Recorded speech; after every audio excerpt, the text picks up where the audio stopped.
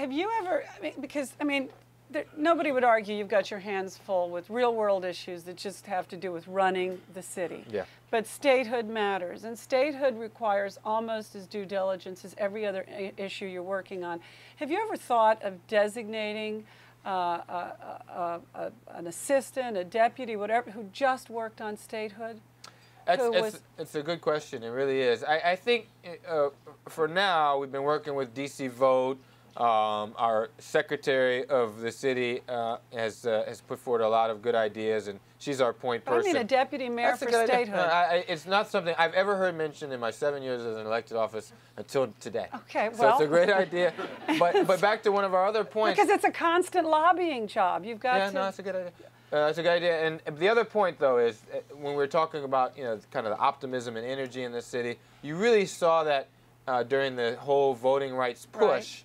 And I don't think the energy has waned. I think people are ready for us to go right back into the Senate and to get those 3 more votes and get it passed. Because even Mayor Bloomberg has said one of the advantages he had when he was overhauling his school system is he had a state legislature on his, you know, taking his back. And you don't have that. And we don't. Although there aren't many people who know the District of Columbia public school system, including the members of Congress, who, again, aren't saying charge ahead. Yeah, no, and I think everybody hears that, and I think that you would agree. This was deep water. You knew you were going to get into it. Yeah. It wasn't going to be easy. And the last point I would make is that even if you do put a czar or a deputy mayor there, still the mayor has to be involved. The mayor has to be hands-on on our biggest issues, and certainly voting rights is one of our biggest issues. Well, just as you have Michelle, you've got these people coming back and telling you how it's going. This is probably fun stuff, but sports have never been bigger than what's happening in Washington right now. And what do you think the baseball stadium is going to mean to us? Well, I've always said, even during the debates, that what the baseball stadium does, one, automatically jumpstarts revitalization in that area, probably by years. With Verizon. Yeah, exactly. Two, the civic pride in the city. The civic pride of having a baseball team that all of us from all of our different neighborhoods and backgrounds can all root for on the same day at the same time.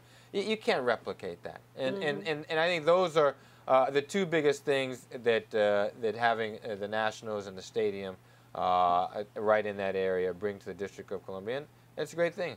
Have they asked you to throw out the first pitch at the first game, or are they going to ask the president? I actually think the president is going to throw out. From what I think that is true, but we will be there. I think you'd get more applause. Well, that's kind of Now, what I don't understand, I mean, I've read all the negatives, I've read all the sides of the argument, but do you see any way you could talk Dan Snyder into bringing the Redskins back? Because I have a theory that they're not going to win the Super Bowl again until they come back into D.C. That's right. Well, that's a heck of a sale. That's a good sale. I like that one. I think there's a hex on them out there. You know, but I know they're real business issues. Councilman Evans, who's here, has I think, put together a suggestion, idea, or plan, which makes sense. I think if there is a way that we could actually try and bring them to RFK. Give them the land that's there, allow them to build on it. It would give Snyder the ability to build not only a state-of-the-art stadium, but a Super Bowl ready stadium, which has to be attractive to him. And then, of course, the land value on FedEx Field right now has gone up so much that they could probably make a ton of money. Get some of the money from that, exactly. So it could be a win-win. They'd ask you for a few dollars, too. They may, but I mean the land value, which of course would not lose anything to district taxpayers, I think was a lot of money. How do you counter the argument, though, that we're not a Super Bowl ready city? You know, that we don't have the fun and games that they want. No, I think that's probably they're thinking of the city maybe 15 years ago. This city, with everything that's going on downtown, with the spark in the neighborhoods, the great architecture, the museums. There's no better place. We had the NBA All-Star game here a couple of years ago, and we did a great job with that. It's a great place. We could put they say that they need to play golf and go deep-sea fishing, and we could put golf in the convention center, and we could take them ice fishing on the Potomac. Do you think that would appeal to the high rollers? Yes, I do. But I think there's enough to do. I mean, think about the inaugurations, seriously, and how many people come from all over the country with so much money and have a great time. Yeah, you've got an inauguration coming up. I imagine you're already planning for that. That's exactly right. Now, what's this thing about these seats at the Verizon Center that you and the council are arguing about? That there's some luxury box seats, and that Abe Poland set aside for the city, and the city council wants them, and the city wants them. Are they available to all of us? I mean, can we put in bids on them? Is there? Yes, they are. Are they just sitting empty while you guys try to figure out what to do about it? No. I haven't seen an article about this, but I think it's out there. Is it? Okay, oh, yeah. I missed all these things. No, but absolutely. You'd be amazed what comes up if you Google your name. There's a city box, at RFK, city box at Verizon Center. There'll be a city box at the new National Stadium. Right. Yeah. And do you get to the games? I very rarely make it to games, but I made it to opening game. I actually went as a guest of Abe Poland, right? And we didn't win, but the Wizards are doing better now, which is great. Yeah. Apart from running and swimming and I don't know biking, Yeah. and do you have a sport? I mean, are you? You have sons, two sons, yeah. Right? Are they sports? The boys play everything. They play all the team sports. I like to do triathlons. Do they run with you and your dad? No, when they get older, they're only 7. Are you and your dad still running? I sure am. I mean, he's still competing. He's done a couple of triathlons over the past couple of years. Are you still swimming, like running 3 days a week and swimming? Yes. How do you do it all? You know, you squeeze it in and you do it early. And you need it, right? You need it for your head. You absolutely need it. You gotta do something besides just the work. I love the work, but you want to have a release every once in a while. And do you do your best thinking when you're swimming or running? I think so. I think so sometimes. I mean, endurance sports allow you to kind of get into a zone, if you will, right. and get deep into the right. subconscious. So yeah. Who do you go to when you're perplexed and really need some advice? It depends on the issue. It depends on. I've always been the type of person. I think I look for whoever probably knows the most and also knows me and can give me the best combination of advice. But it could be. But do you have a best friend who has no political agenda with you? My wife. That's good. That's good. How's the family enjoying this?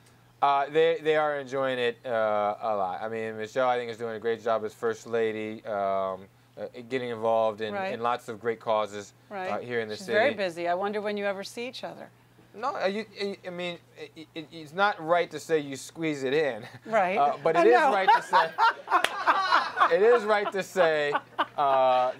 But you did say that. It is right to say that we'll edit that. Remember, Channel 16 works for the there. Right. It is right to say that the priorities are family, work, working out. And actually what you do, I bet Jack does the same thing. You actually end up blocking out time, like on Friday evenings. You just make it happen. Yeah, you just make sure you never schedule anything during that time. Friday evenings, most of the day on Sundays, and then. And you found you can do that. You have to. Yeah. You have to, otherwise. You got out for your birthday. By the way, happy birthday. Thank you very much. Yes. Of course, your privacy was totally cooked, but you did get out. This is a silly question, but I figured I might as well. We've done so much hard stuff, we might as well end with something silly. We've seen what Oprah Winfrey has been doing for Barack Obama. So let's say Oprah calls you up and says, Adrian, what can I do for you now? I'm handing out political favors. Right. But it's silly, but it's sort of half serious. If she could come and do something for Washington, what would you want her to do? Voting rights in schools. Those would be the two issues. She could be the deputy mayor for Statehood. That's a good one. She could definitely get the issue some national attention. Yeah, well, she's. Do you have a horse in that race? Yeah, no, I have also endorsed Senator Obama. And are you going to go out and campaign for him, or have you? Yeah, actually, the staff is talking to them now. I'm going to do whatever we can to be helpful. I think there's lots of very good candidates. Will you go to Iowa? That's one of the things they're discussing right now. I mean, people say you're a rock star, so you show up. You might, maybe not an Oprah audience, but probably pretty good. And you need good surrogates in any campaign. So we're just like everyone else who's supporting him or their own candidate. I'm willing to do whatever it takes. And did you ask him the important question first, where he was on Statehood? Absolutely. So. And when we did our press conference over at Greenleaf Recreation Center, he said it very loud and clear. Well, I'm sure everybody wants to say hello to you personally, but thank you. Thank you very much. And I hope you'll come back every year Absolutely. for many years. Will do. Thanks for your time. Thank you, Mayor Thanks for your time. Fenty. Thank you.